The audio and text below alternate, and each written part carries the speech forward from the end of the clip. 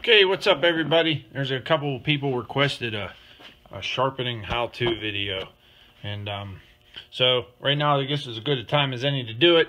I have a chain here on this saw that has a little bit of life. You know, I've used it a little while, so it's a good example of certain things that I do or don't do, and how I sharpen these and my methods are not necessarily the right way. Matter of fact, I'm pretty sure they're the wrong way. Or not wrong, but not the best way. Let's put it that way. This is just how I do it. You don't have to do it this way. I'm sure someone's going to come on here and slam me, like say, oh, you don't know how to sharpen or whatever. But I'll tell you what, this works for me for the 16, 17 years that I've been messing around with this stuff. So I like to hand file. I don't like to sharpen with a grind or anything like that, because I feel like it messes with the temper of the tooth if you're not really careful. And I sharpen so often, it's quicker to sharpen a chain than it is to change a chain, as long as it's not like grenaded and totally destroyed. And on that note, the biggest tip I can tell someone about sharpening a chain is don't let it get to the point where it's destroyed. You know, where it's really just gummed up and bad. This is 72 LGX Oregon chain. I don't know how long I cut with this, how many times I've sharpened it. I couldn't tell you or anything like that. But I've got a little camera, well, phone holder here. I'm just trying to figure out a way or a place to set you. I haven't really decided yet. I'm working on that here. So you just bear with me for a quick second. I might be able to put your, oh yeah, look at that. There it is. Okay. So let's tighten this down. Alright. We can zoom in just a little bit. Open the door a little bit. And that's going to put us right in the sweet spot. Okay. So, first things first.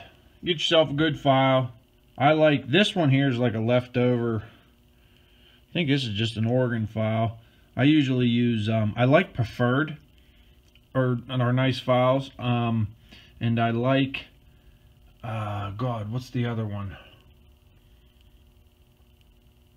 Preferred is not bad.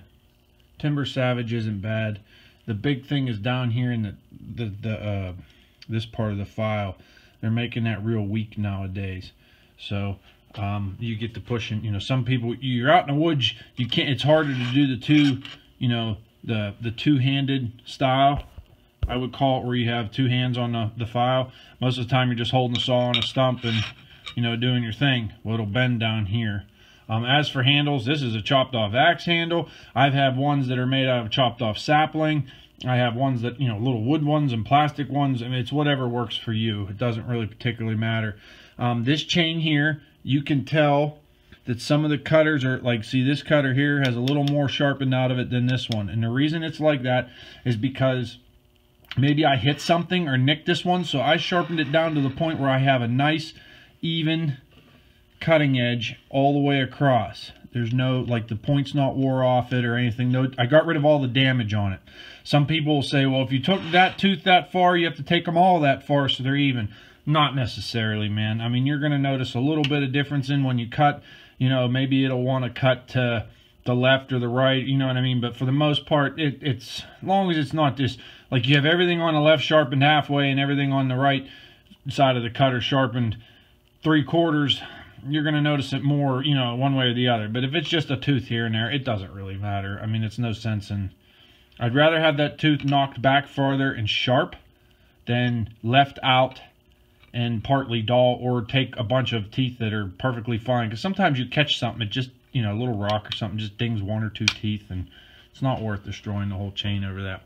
So the biggest thing is you just want my angles. As you can tell, I don't know if you can see this, but on these cutters, there's a line. Can you see it right there behind my big finger? There's a line. That's typically your angles. I use that just as a gauge. That's where it comes factory. If I'm cutting hardwood, I'll square it, you know, real hard like hickory and stuff. I might square that up a little bit more like this. I'm into pine and stuff, I'll steepen it up more like that.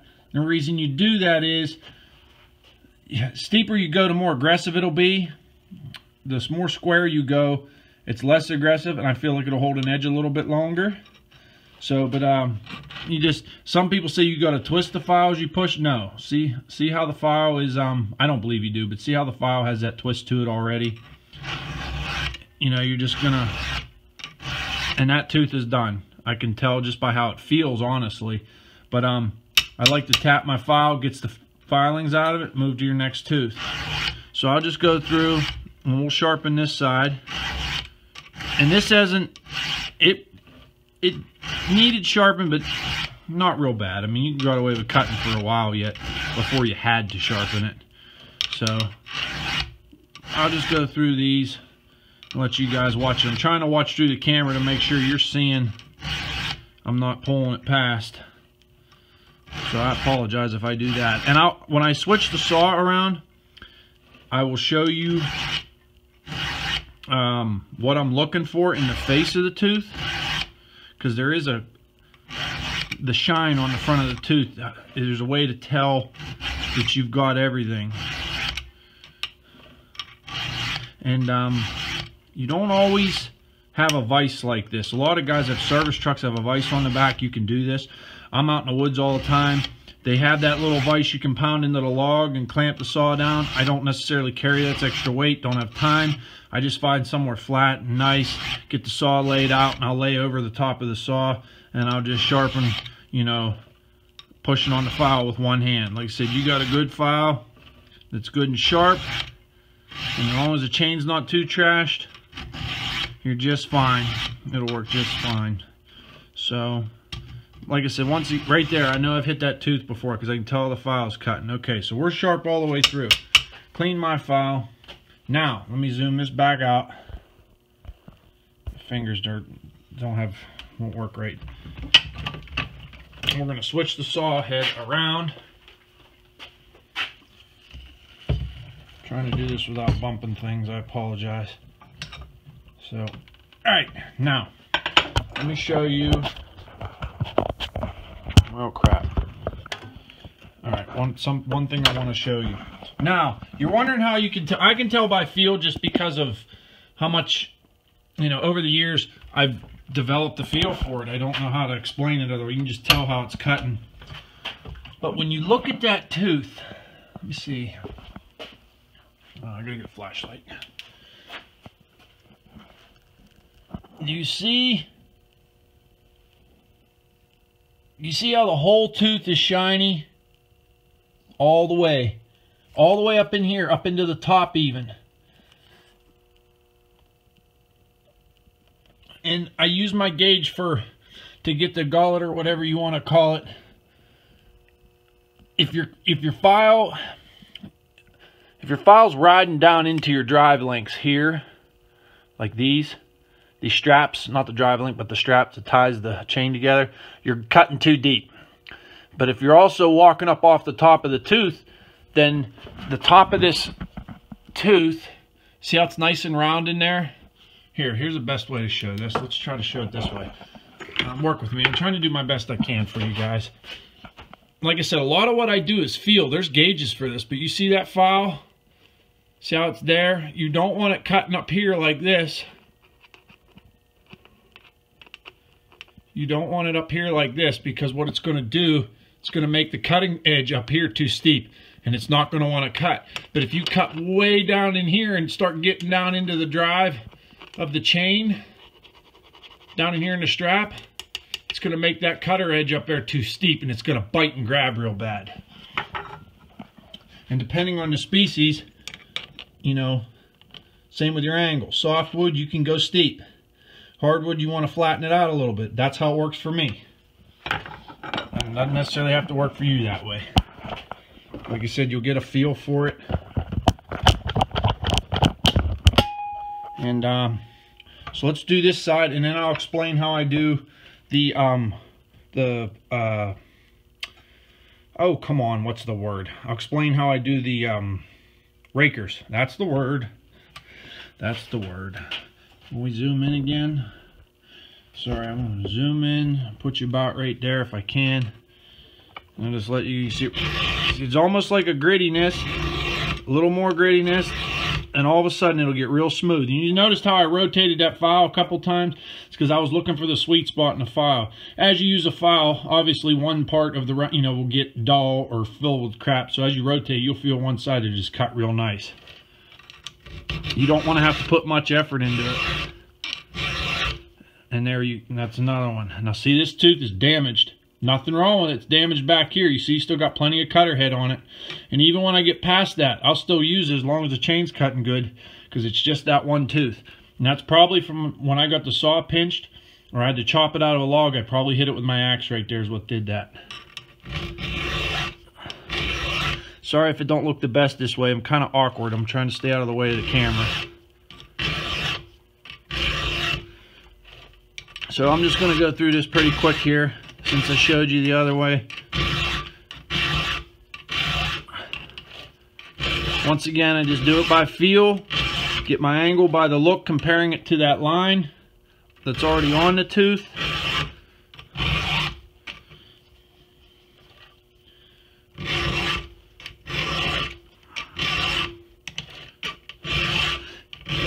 And you'll notice, yeah, I don't go even, I might only do 2 strokes on one tooth, might do 3 on another tooth. I don't believe in that. There's a lot of guys that are going to say otherwise about that, but you're just going for the feel. These ones were getting a little steep on me.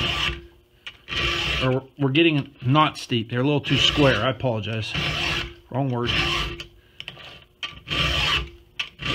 I should have took the sweatshirt off before I started this. It's hot down here. And, you can look at it every time. If you're not sure. But like I said, after a while, you'll just get a feel. You can tell when that file is cutting that whole tooth nice and evenly. And I'm not putting a ton of pressure on this. Some people put a wicked amount of pressure on there, and you don't need it. You got a good sharp file.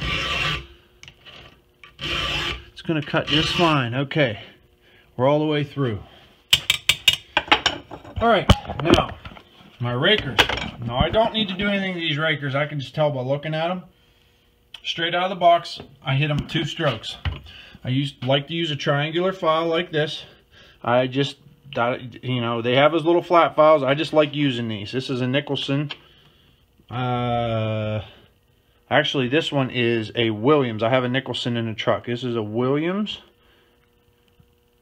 Slim Taper. I just like them. They're nice because when you're doing this, you don't have a big square edge that can ride over and catch that tooth, especially when they're brand new. And when I do these, let me zoom back out. When I do these, I'm going to make someone sick here. All this bouncing around. There we go. When I do these, alright, say I'm going to do these ones on the left side of the bar. The left side. I'm saying this is the left because the power head, they're sharp. Because the power head's back here. I'll say, if I was standing at the saw looking out, this would be your left cutters, these would be your right cutters. See that? They're sharp. I just tested it on my finger. So, but what you do with a raker is moderate pressure. And the key is this, try to do it evenly. Because this is what will really gauge whether you get a lot of chatter or not. But when I start out, I'll pinch this tooth with my finger so the file cannot ride into that tooth. And right out of the box, I do 2. I just go 1, 2, and I didn't push there because I'm trying not to, I don't want to change the rakers. I got them where I want them. Then after I sharpen 2 to 3 times, you can just tell it'll start to cut a little slower. I'll go through and I'll take a pass or 2 depending on how it's cut. Now I just want to go a little more aggressive today. Okay, so I just go 1, and I'll do every tooth, 1. And a good way to gauge it is, sometimes you can't tell because obviously we're human. We don't push. That's where the human error comes into it. Look at the size of the shiny. Hold on, I'm going to go way in and I'm going to come out so try to focus. The size of that shiny square. I look at the size of that and compare it to each one. And that's how I know that I'm pretty similar. Because sometimes, see that one? Oh, no, it wasn't. It's the same. I just had dirt on it. Every once in a while you'll miss one or something that's a little bit smaller. These all look pretty good. I got it pretty well on. But that's how I sharpen that with my rakers. So, once again, a lot of it's feel. That's not hard. I mean, I know a lot of guys that, friends of mine that'll cut firewood that are kind of like, I don't know how to sharpen a chain. It's just something, the more you do it, the better you'll get at it. And it's real simple. You sharpen it, if it don't cut worth crap, you know you did it wrong. It's kind of like cooking food. You just toss it, or don't toss the chain, but you just start over basically, you know what I mean? If you're cooking something that tastes horrible, you trash that and start over, but and other than that, I can tell this is a brand new bar, and this chain's getting a little wore, because see the play in it this way? That means your drive links underneath there are starting to get a little worn. They're a little under their tolerance. So if your chain gets dull, it'll start to walk on you like this, but the rails are pretty square on it, because when you push down and rock, it doesn't move. So this chain got a lot of life on it. So, all right. I hope that clarifies. Obviously, you want to try to be as even as you can when you can, but you can't always. Like I said, you damage a tooth. My opinion is take it down to where it's good and sharp. I've had chains where it's missing a tooth. You break one off. I mean, it'll work for what you're cutting until it, if it starts to get real crummy on you, then you can change your chain. But I try to typically run them as long as I can. And, but that's about all. I hope that helps some people out. I don't know if it does. Might have confused more, because I'm not the best teacher or anything like that. But if there's any questions, please just drop them in the comments. And let me know what you think of the video or whatever. And hopefully that, like I said, that helps out the people that were asking about it. Hopefully I don't confuse you too much. And hey, hopefully we'll get something going here and we can get this out in the woods and get on cutting. So y'all have a great day. Thank you. And I appreciate y'all watching.